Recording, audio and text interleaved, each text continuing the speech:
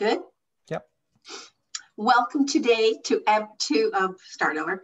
Welcome to today's Conquer the Clutter podcast. For those of you who didn't hear, the audiobook is complete.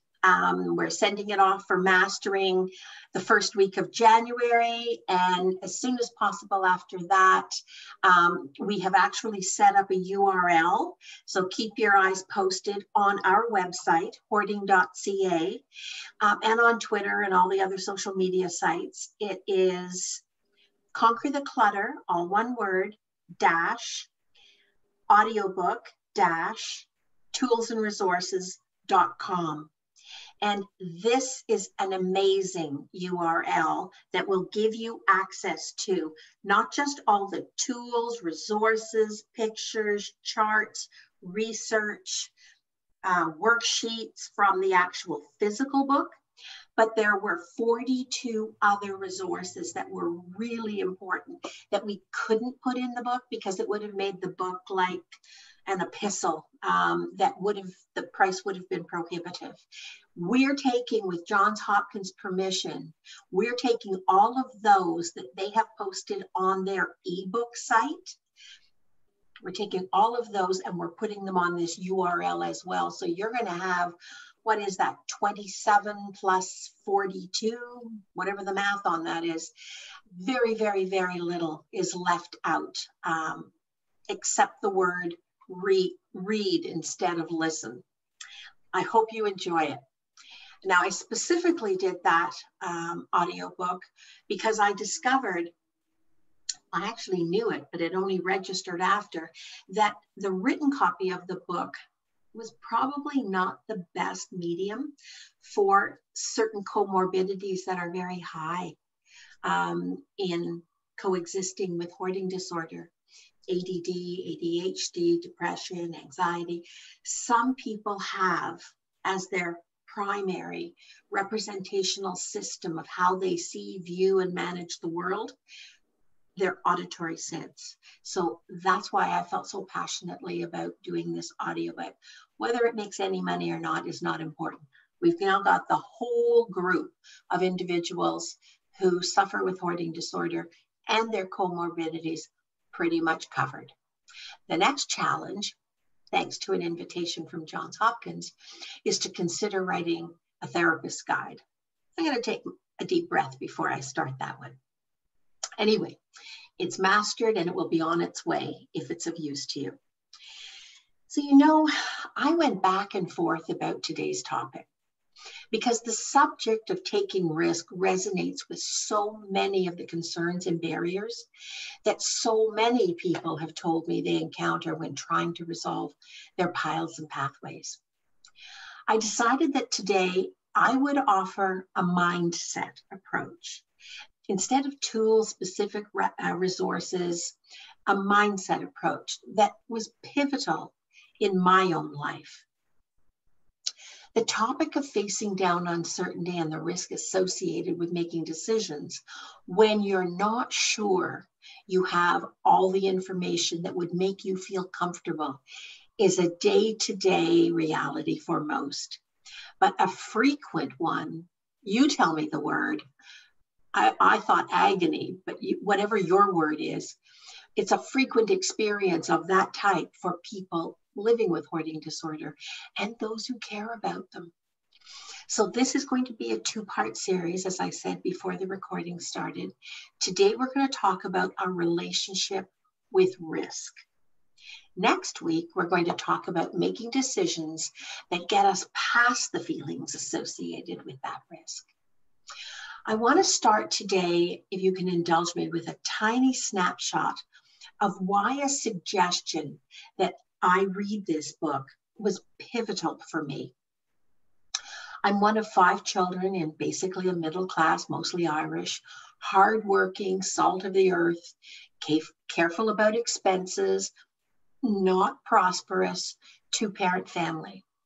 My mother was an O'Brien, out of an O'Regan, out of an O'Neill. So Irish customs, beliefs, challenges, and fears, and maybe even the Irish history a la Angela's Ashes, if you've ever read that, Went back generations, okay? It was in our DNA, I'm sure. The basis for the material for today's work that we're going to discuss is a book that I recommended to you before. Sorry, Who Moved My Cheese? Next week's podcast will be based on Yes or No, The Guide to Better Decisions. Both of them were written by Dr. Spencer Johnson, and they were published in 1999, so they're not new information, but they're solid, and they were published by Vermilion. After struggling with offering this material today, it dawned on me that the wisdom offered in these little books, like look at the size of the book, transitioned me from someone who grew up in a very risk-averse environment, playing it safe, not taking chances, working hard, keeping what you had, making it work for you, no matter whether it fit or not, no waste, just slugging through hard work, into someone who today is more able to face risk, but also able to use the wisdom I gained from these little books to anticipate when it's time to move on. And whether that's from things or ideas or jobs or relationships or whatever it is, and find the cheese, you'll understand the cheese reference in a minute, that was better suited to my current needs, trusting that there would always be enough cheese to build a platform to take the chance, despite setbacks, which often felt at the time like extremely negative events, but always moving forward and working from my strengths, trying to do what I do best, which is help people get unstuck. These little books actually taught me about myself and also the ways I work best, taking considered risks. If this resonates with you, maybe you will get a copy of this little book. This is not a pitch. I get nothing out of it. I found the book in hardcover for under $8 on Amazon. Okay. I simply want to offer the information and the recommendation to get your own copy for the use you can possibly make of it. And especially in that moment of decision, which can involve palpable fear, stress, anxiety, because the risk that decision means for the individual is unique to them and how risk averse they might be, maybe for reasons that came from their history or just maybe the lessons learned in life and the meaning they've applied to them. Okay. So as it turns out, I wasn't the only one. You won't be the only one. Dr. Spencer actually created this little story for himself in order to have a healthier and less stressful life himself. Some people who read it said it really helped them improve their lives, and others couldn't understand how so many people, it's a bestseller, could find it so valuable because the story is so simple. Really, it is. Dr. Johnson agreed with both opinions because actually it's how we interpret it and how we apply it to our own situation that gives it its value. Here goes. I'm going to read some excerpts from the book because nobody says it better than Dr. Johnson. Once, long ago, in a land far away, there lived 4 little characters who ran through a maze looking for cheese to nourish them and make them happy.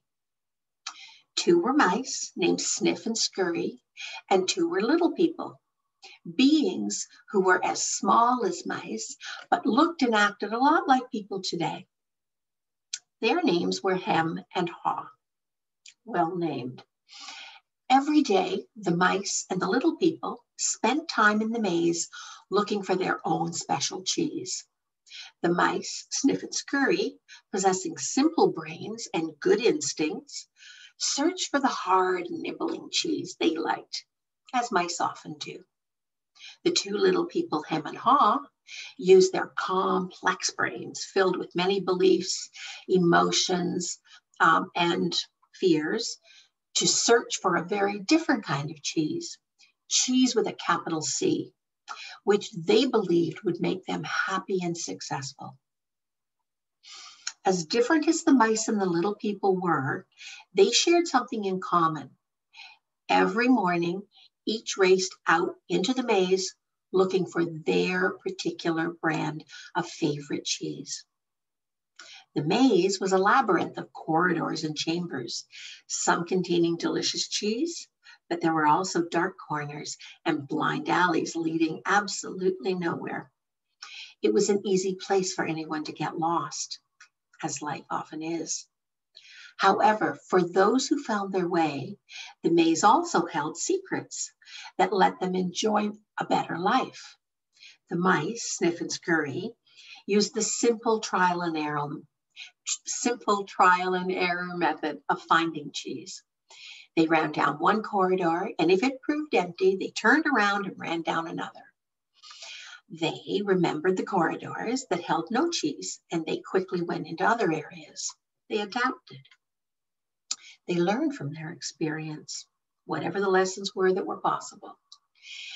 They got lost, as you might expect, but after a while, they found their way. Like the little mice, the two little people, Hem and Haw, also used their ability to think and learn from their past experiences.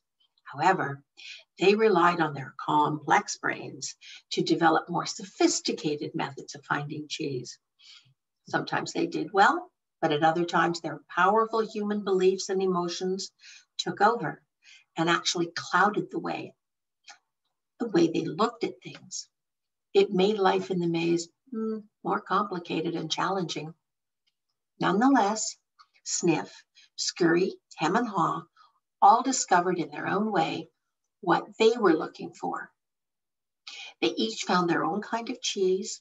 One day at the end of one of the corridors, they each found their own kind of cheese one day at the end of one of the corridors in the cheese station C. Every morning after that, the mice and the little people headed over to cheese station C. It wasn't long before they established their own routines. Sniff and Scurry continued to wake early every day and race through the maze, always following the same route. When they arrived at their destination, they enjoyed the cheese. In the beginning, Hem and Haw also raced toward the cheese in Station C every morning to enjoy the tasty new morsels that awaited them. But after a while, a different routine set in for the little people. Hem and Haw awoke each day a little later, dressed a little slower, and walked, didn't race, to cheese station C. After all, they knew where the cheese was now and how to get there. They had no idea where the cheese came from, who put it there. They just assumed it would always be there. As soon as Hem and Haw arrived at cheese station C every morning, they settled in and made themselves at home. They were becoming very comfortable now that they found the cheese. "This is great," Hem said. "There's enough cheese here to last us forever." The little people felt happy and successful. They thought they were now secure. It wasn't long before Hem and Haw regarded the cheese, and they found it wasn't long before Hem and Haw regarded the cheese they found at cheese station C as their cheese. It was a much larger store of cheese that they eventually moved their homes to be closer to and build a social life around it. To make themselves feel even more at home, Hem and Haw decorated the walls and with savings and even drew pictures of cheese around them. That made them smile. One read, "Having cheese makes me happy." "We deserve this cheese," Hem said. "We certainly had to work long and hard enough to find it." After a while, Hem fell asleep as he often did. Every night, the little people would wobble home full of cheese, and every morning they would confidently return for more. This went on for quite some time.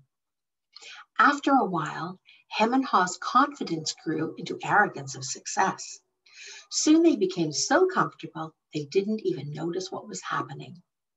As time went on, Sniff and Scurry continued their routine. They arrived early every morning and sniffed and scratched and scurried around Cheese Station C, inspecting the area to see if there'd been any change from the day before. Then they would sit down to nibble on the cheese. One morning, they arrived at Cheese Station C and discovered there was no cheese. They weren't surprised, since Sniff and Scurry had noticed the supply of cheese had been getting smaller every day. They were prepared for what the inevitable happened and knew instinctively what to do. The mice did not overanalyze things. To the mice, the problem and the answer were both simple. The situation at Cheese Station C had changed. So Sniff and Scurry decided to change, to adapt. They both looked out into the maze. Then Sniff lifted his nose, sniffed and nodded to Scurry, who took off running through the maze while Sniff followed as fast as he could. They were quickly off in search of new cheese. Later that same day, Hem and Haw arrived at Cheese Station C. But they had not been paying attention to the small changes that had been taking place each day. They took it for granted that their cheese would be there. They were unprepared for what they found. What? No cheese? Hem yelled. He continued yelling, no cheese? No cheese? As though if he shouted loud enough, somehow the cheese would appear again. Somebody would probably put it back for them. Whoever put it there in the first place remained a mystery. Who moved my cheese? He hollered. Finally, he put his hands on his hips. His face turned red and he screamed at the top of his voice, it's not fair. Haw just shook his head in disbelief. He too had counted on finding cheese at Cheese Station C. He stood there for a long time, frozen in shock. He was just ready for this. Hem was yelling something, but Haw didn't want to hear it. He didn't want to deal with what was facing him, so he just tuned everything out. The little people's behavior, while not very productive, was understandable. Finding cheese wasn't easy, and it meant a great deal more to the little people than just having enough of it to eat every day. They built their life around it. Finding cheese was the little people's way of getting what they thought they needed to be happy. They had their own ideas of what cheese meant to them, depending on their taste. For some, finding cheese was having material things. For others, it was enjoying good health or developing a spiritual sense of well-being. If those little Hem and Haw had hoarding disorder or were on that continuum, it might have been having their things and the contradiction of having free, clear, safe spaces as well, that they could have a fuller life in, feel better about themselves. For Haw, cheese just meant feeling safe, having a loving family someday, living in a cozy cottage on Cheddar Lane. To Hem, cheese was becoming a big cheese in charge of others and owning a big hill, a big house on top of Camembert Hill. Because cheese was important to them, the two little people spent a long time trying to decide what to do. They were pretty much frozen. All we could think of was to keep looking around Cheeseless Station C to see if the cheese was really gone or if whoever put it there would put it back. While Sniff and Scurry had quickly moved on, Hem and Haw continued to hem and haw. They ranted and they raved at the injustice of it all. Haw started to get depressed. What would happen if the cheese wasn't there tomorrow?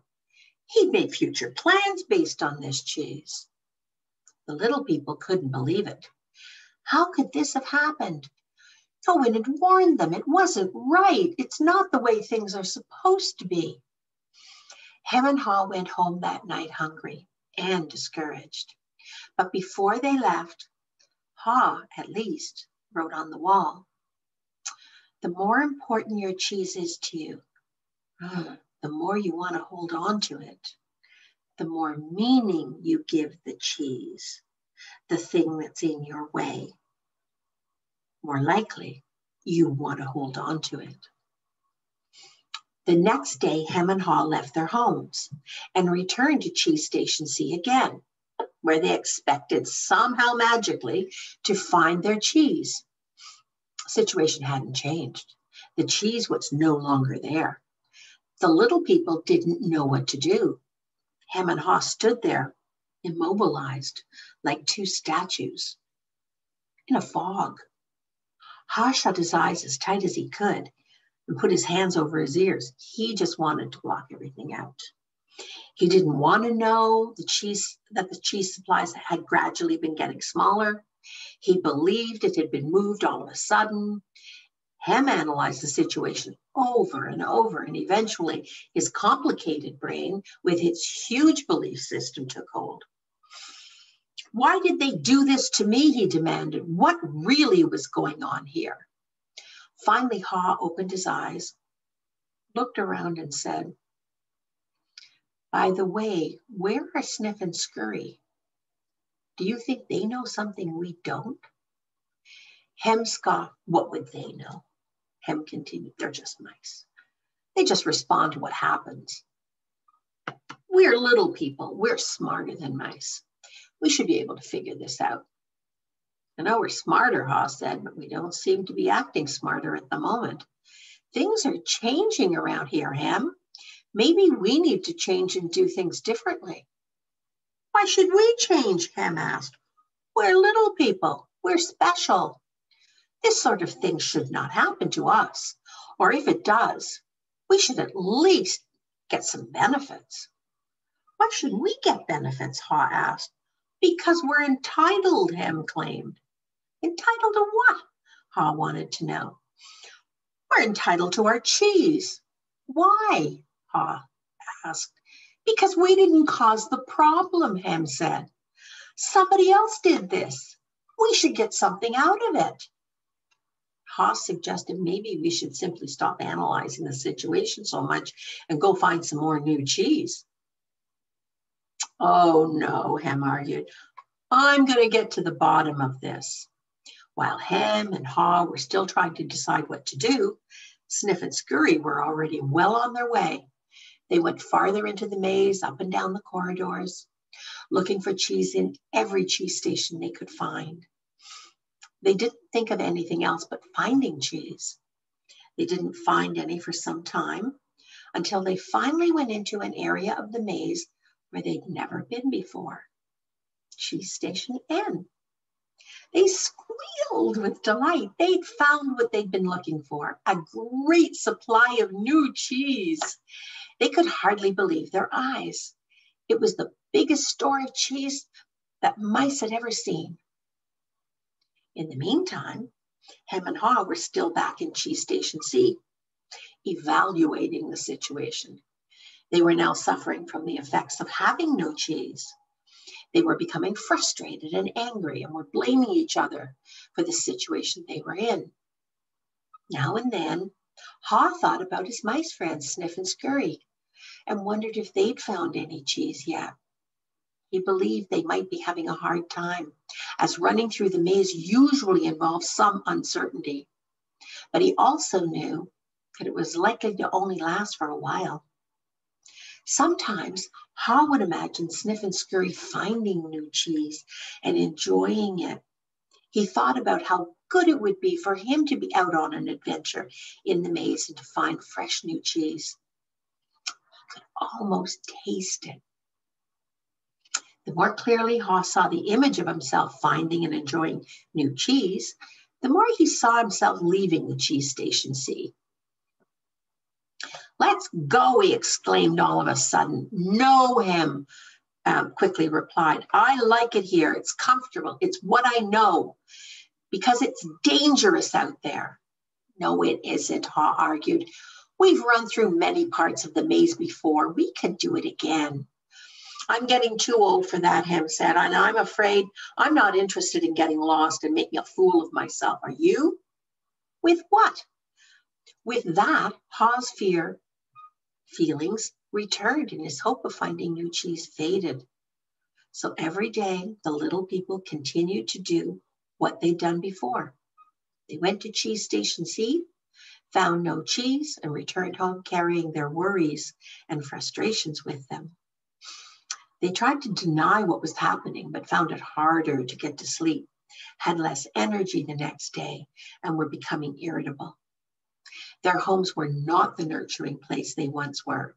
The little people had difficulty sleeping, and they were having nightmares about not finding any cheese. But Hem and Ha still returned to Cheese Station C and waited every day. Hem said, you know, if we just work harder, we'll find that nothing has really changed that much. The cheese is probably nearby. Maybe they just hid it behind a wall. The next day, Hem and Ha returned with tools.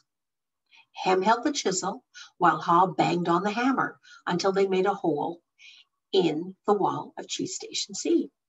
They peered inside. They found no cheese.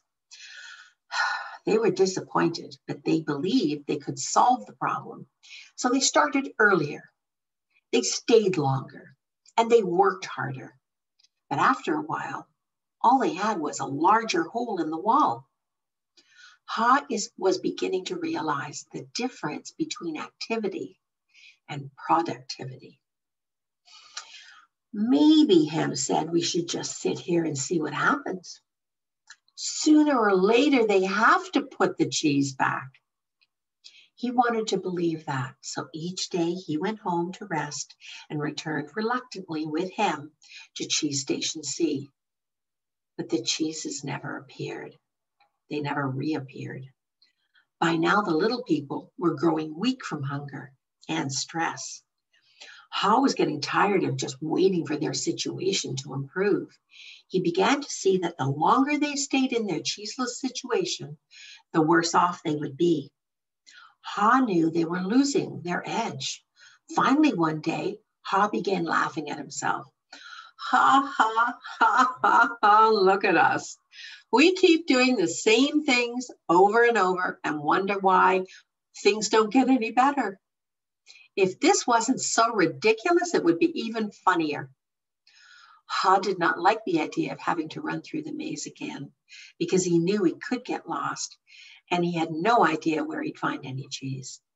But he had to laugh at his folly when he saw what his fear was doing to him.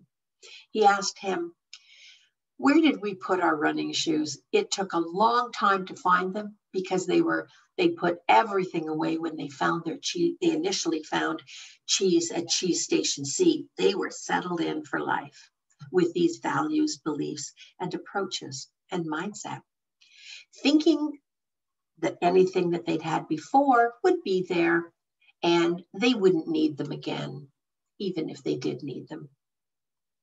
As Hem saw his friend getting into his running gear, he said, you're not really going out into the maze again, are you? Why don't you just wait here with me until they put the cheese back? Because you don't get it, Ha said. I didn't want to see it either, but now I realize they're never going to put yesterday's cheese back. The only thing to do is to find today's new cheese. Hem argued, but what if there's no cheese out there? Or even if there is, what if you don't find it? I don't know, Ha said. He'd asked himself those same questions too many times and then felt the fears again that kept him where he was. He asked himself, where am I more likely to find cheese? Here or somewhere out in the maze ahead? He painted a picture in his mind. He visioned it. He imagined it. He saw himself venturing out into the maze with a good attitude, positive thinking, and a smile on his face. While this picture surprised him, it made him feel a bit better. Made him feel pretty good, actually. He saw himself getting lost now and then in the maze, but he felt confident that he would eventually, if he just kept going forward, he would find new cheese out there and all the good things that came with new cheese. He gathered up his courage. Then he used his imagination to paint the most believable picture he could with the most realistic details of him finding and enjoying the taste of new cheese. He saw himself eating Swiss cheese with holes in it, bright orange cheddar and American cheeses, Italian mozzarella, and wonderful soft French camembert cheese. And then he heard Hem say something and realized they were still at Cheese Station C. Ha said, "Sometimes, Hem, things change and they never are the same again." You know, this looks like one of those times. That's life. Life moves on, and so should we. Hall looked at his emaciating companion and tried to talk sense into him, but Hem's fears had turned into anger and he wouldn't listen. Ha didn't mean to be rude to his friend, that he had to laugh at how silly they both had been. As Ha prepared to leave, he started to feel more alive, knowing that he was finally able to laugh at himself and let go and move on. Laugh hard.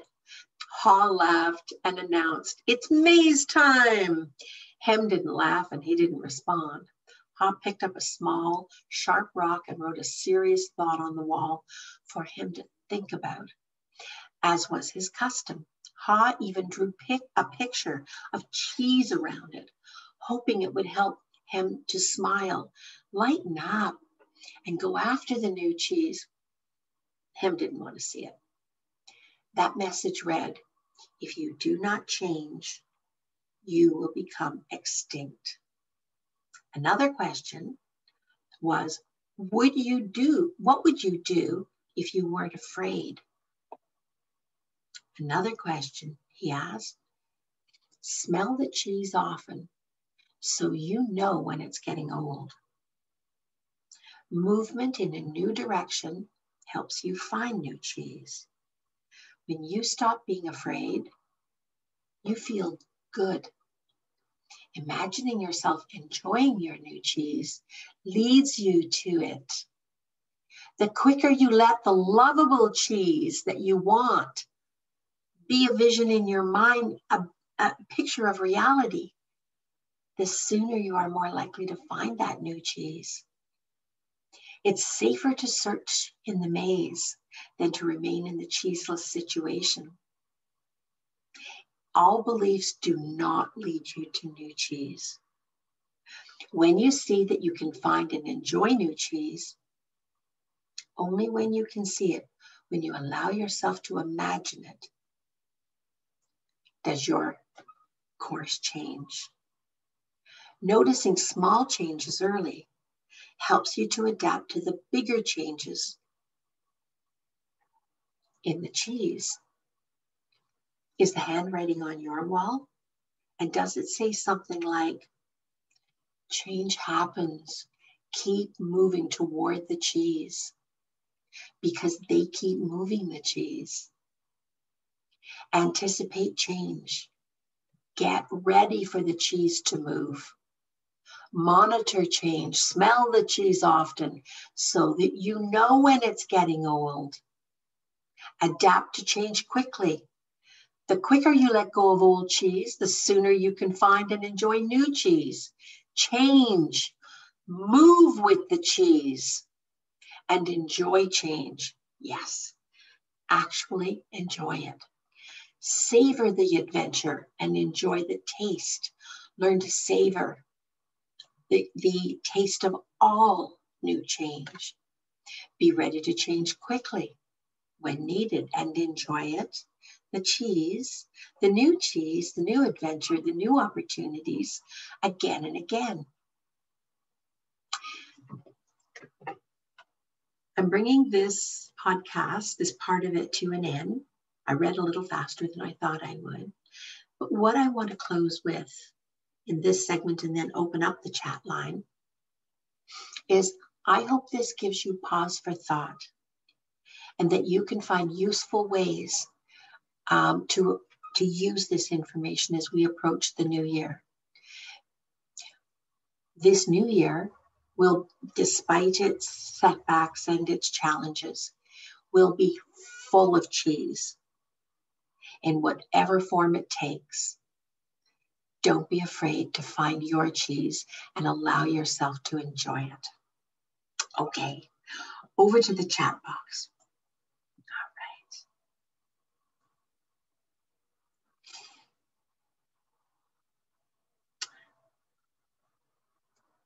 All right. Zoe says, a therapist guide would be so valuable, but no pressure. Meredith, I'm not sure it's active yet. No, the URL is not active yet. I'm just giving you folks the first information on it so that you'll be, there's no limit to who can go to that URL. The people on the podcast, obviously, but the other URL for the actual audiobook, that will be, that will come later when the book is ready.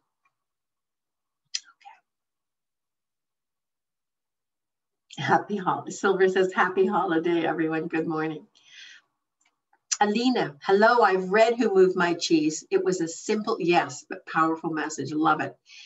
Through the years to this day, the message impacts many aspects of my thinking about everything. Good for you, Alina.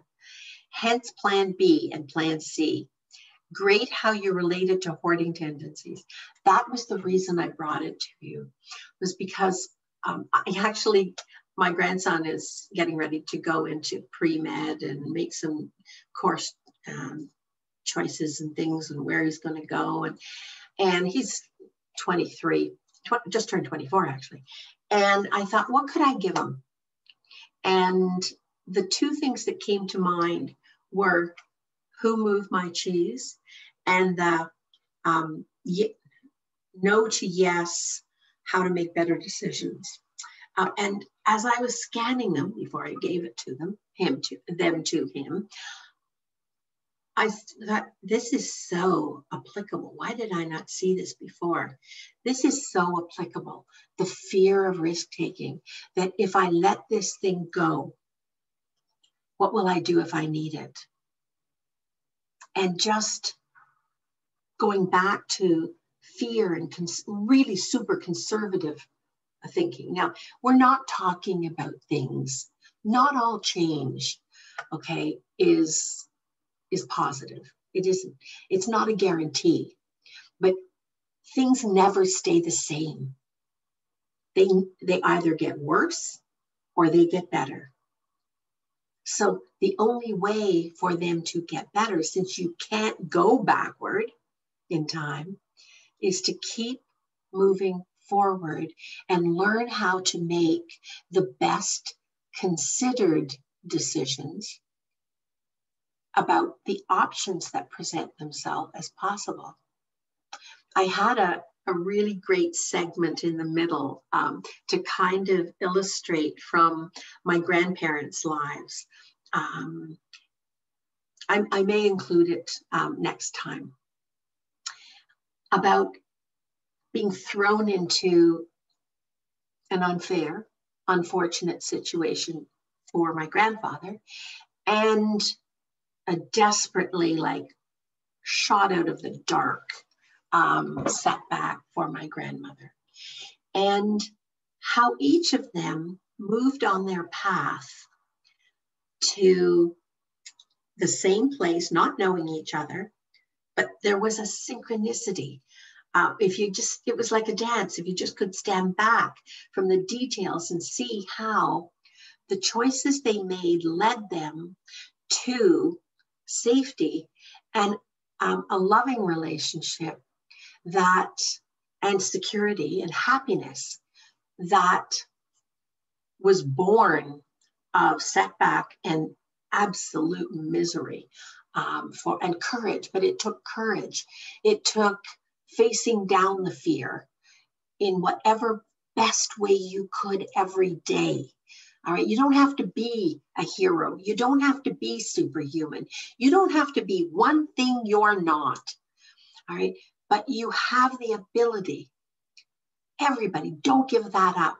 You have the ability to make a better decision today. It doesn't have to be the best decision. Not every choice you make in your life today or any other day has to be the best decision. That fear, that belief, oh, can't make a decision until I know what the best decision is.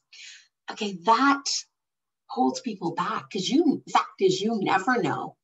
We never have all the information we need to know up front that would turn out to be a positive decision. All right. And just learning how to make considered decisions. We're not talking reckless here.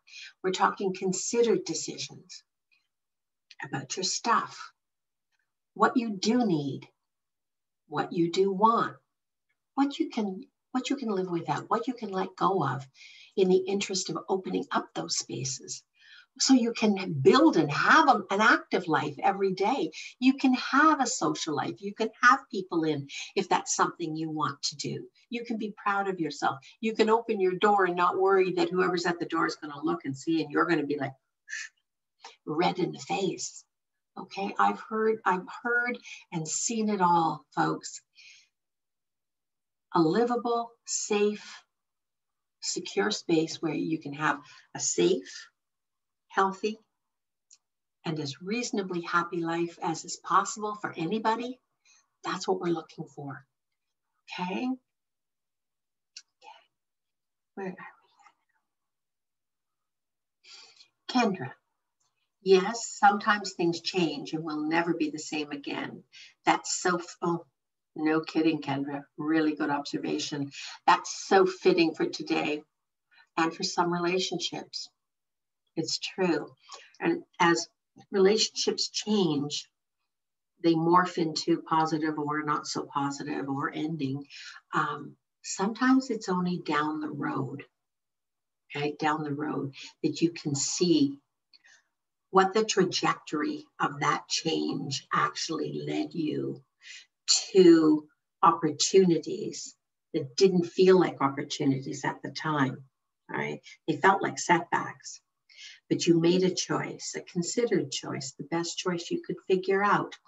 And that yielded something that actually led you somewhere that, hallelujah, you are today. All right? Don't be afraid of change. Change is the one certain in everybody's life. No, Joan, it does sound like a good COVID story.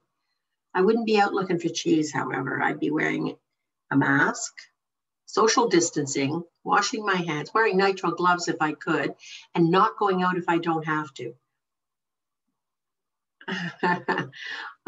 Marsha, I'm a cheesehead from Wisconsin. Good for you. I love how this story enables me or anyone to see clearly, stand back. Oh, and thank you very much, Maureen. Thank you, because I'm a good storyteller and reader.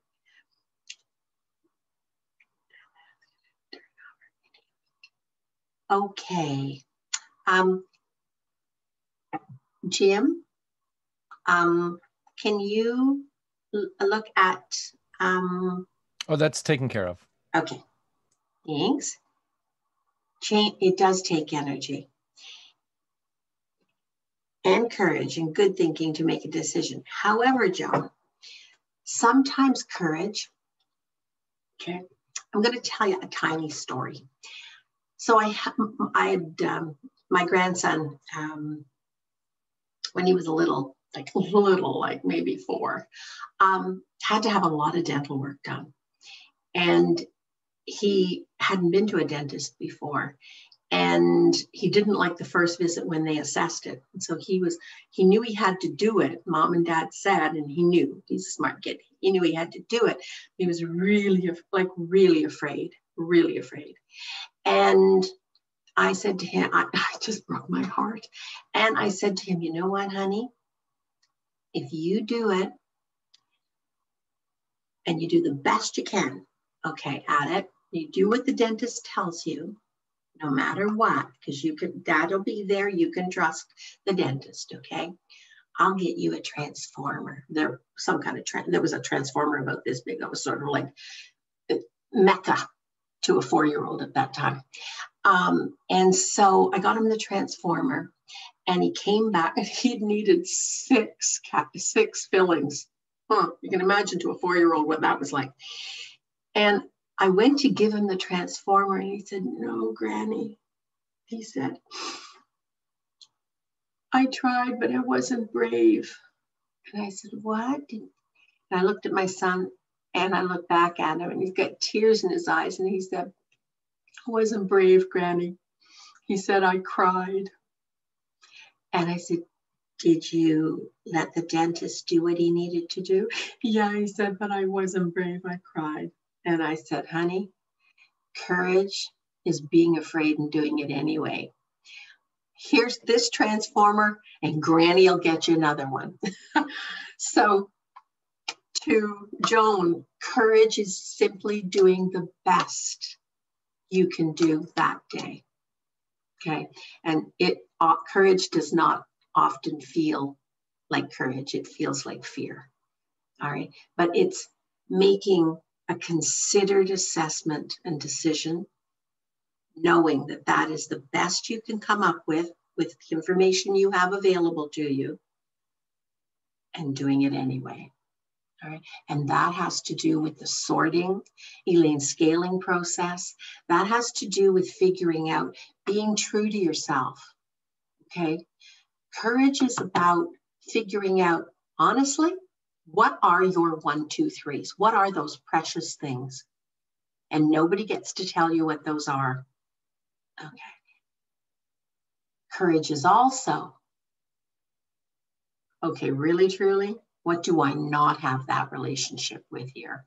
That are 7, 8, 9, 10s, and just acting on faith. Let it go. The feelings, whatever feelings they are, all right, and they're probably not happy feelings,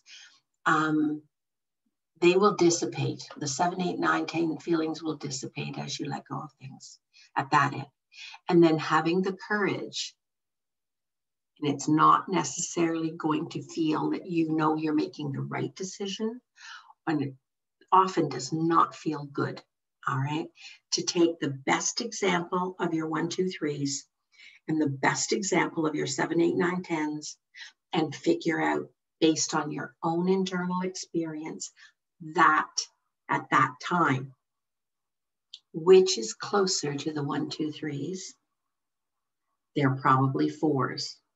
So just set them aside. You may have room for the 4s, many of them.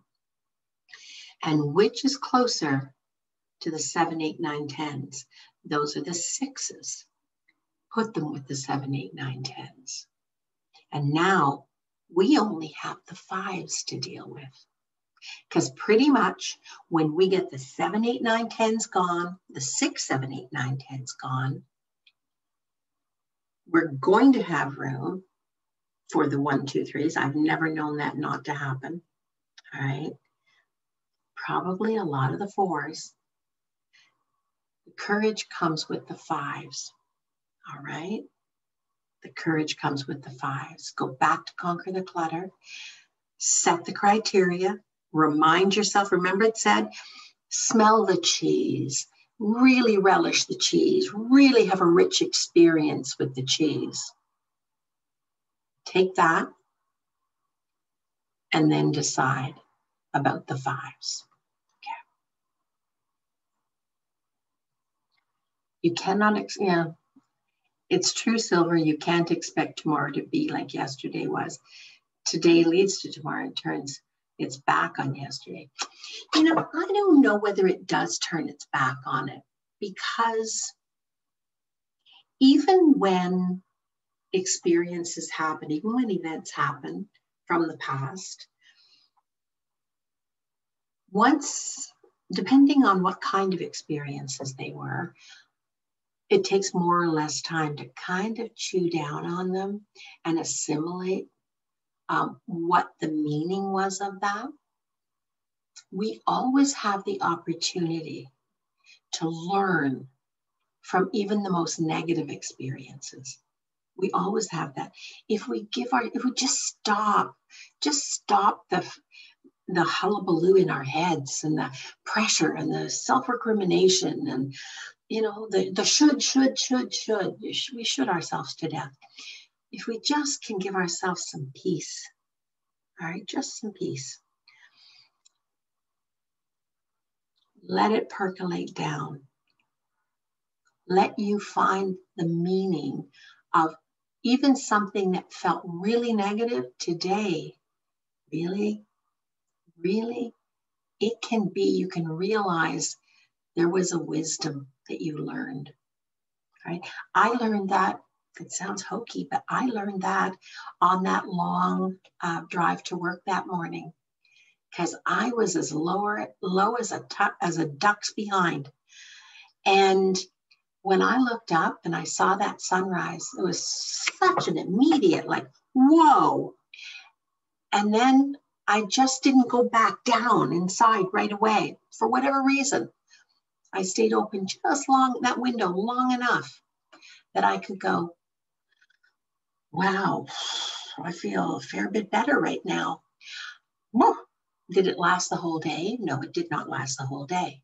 All right, it doesn't turn on a dime. This isn't Hollywood. And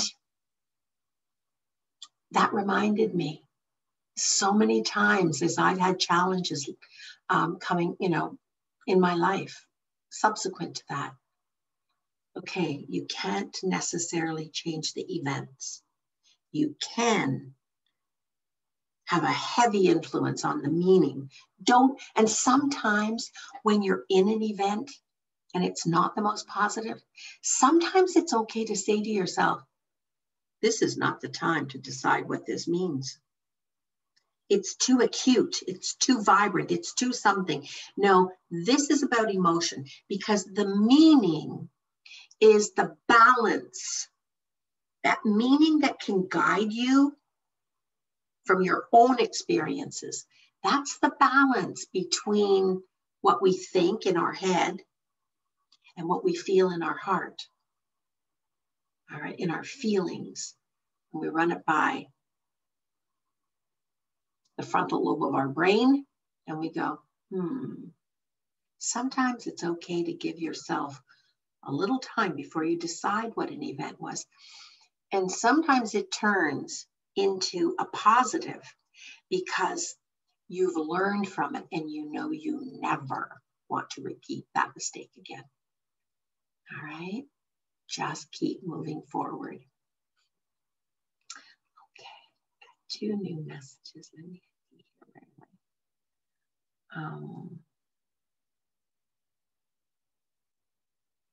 Kendra, recently it was suggested that I reread this book and continue to read it once a year. Now I see why. There are so many takeaways from this small book that I can apply to. It's not just wording, it's many areas of your life, okay? And the beautiful thing about it is nobody's giving you a formula. Nobody's telling you the answer, okay? I don't have the answers for you. What I have is a whacking load of experience from people who do, because they've lived it. And I've tried to remain humble and respectful enough of their experience and the wisdom and takeaway messages to bring that forward and offer that to you, as well as my clinical expertise in how to do a mind shift, how to get yourself to a point where you have the focus and the energy to be just that little more self-regulated. Okay. And so, Kendra, if you like that one, wait till you hear the one next week. It's kind of like step 2. All right. Carl, it's okay if you're late. You came. And the good news is this is going to be recorded and you can catch up with everything you missed at your own leisure. Would you please hold up the second book? I don't have the second book. I gave it to Jacob, all right?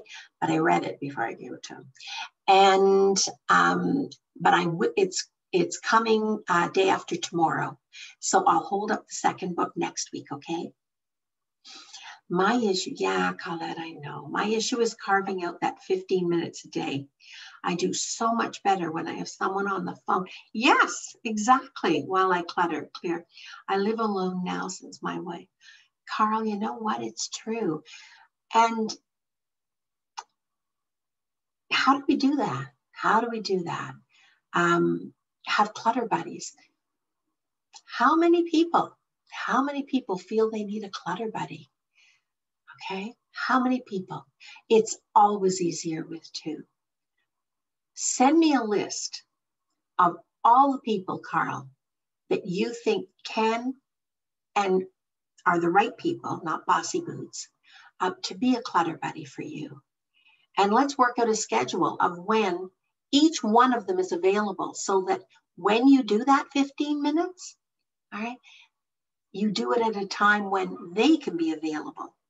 You kind of get a little strategic with this, all right? Maybe you start to think of, so if you do that for me, what can I reciprocate? Reciprocity is really important. And I'm betting that you don't have any shortage of skills in other areas than sorting. All right, I'm betting that. So what skills does somebody who would be a good clutter buddy just need a friend to listen? What skills do you have? Send me that email, Carl. I want to hear from you. Okay. Clutter buddies unite. Yeah, that's true. I'm available. Okay, you know, I'm going to run that by the group because one of the things that we didn't contract with was sort of open transference of contact. So I want to make sure anybody who is good with in the podcast format. So you met them on the podcast. If you're open to a clutter buddy, okay, if you and you're willing to be a clutter buddy in return for somebody else, just send me an email to elaine.birchall@hoarding.ca. All right. And let's see whether that's something that we can build from there. If people want it, if it's safe, it's got to be safe. And remember, a clutter buddy never gives advice. A clutter buddy offers the benefit for whatever the person can use it for of their experience, but that does not mean it's the answer for anybody. Okay. We seem to have a bunch. Yeah. Okay, right. I'd not been open to this book previously because of the baggage I know working with an employee firm. And now it really feels to be an amazing. I know. It's exactly, I was there. I was there, Chaos. And how it really feels to be an amaze and manipulated by yes. How do you suggest reframing it to be helpful for hoarding and life decisions? Let's talk more about that one, KS. Okay, let's talk more about that. That's slightly more complicated, but there are many people, I'm sure, who are listening that have had that experience or are in the middle of it. Yeah, my perfectionism often gets in the way. Go to the podcasts on perfectionism and procrastination. Listen to them, listen to them, listen to them. If it's possible, record them. All right, record them into your phone. Put your earphones on and just let it sink in and percolate down. There's nothing Jane Burkett and Lenora Ewan don't know about perfectionism and procrastination. Their book is my Bible. They're my mentors on that. Oh, podcast. Oh, my slob comes clean. That's terrible. Cara, oh, Deanne. I hope it's a kinder podcast than a slob comes clean. Okay. Well, that's good. If it helped you get out of frozen and overwhelmed, that's good. Really great music can do that too, okay? I'm hoping they don't call anybody a slob. Okay, Alina, great. Okay. Jim, can we keep all these messages? Because one of the things people could do who are present today is you can send me, I hadn't thought of that, send it in the chat.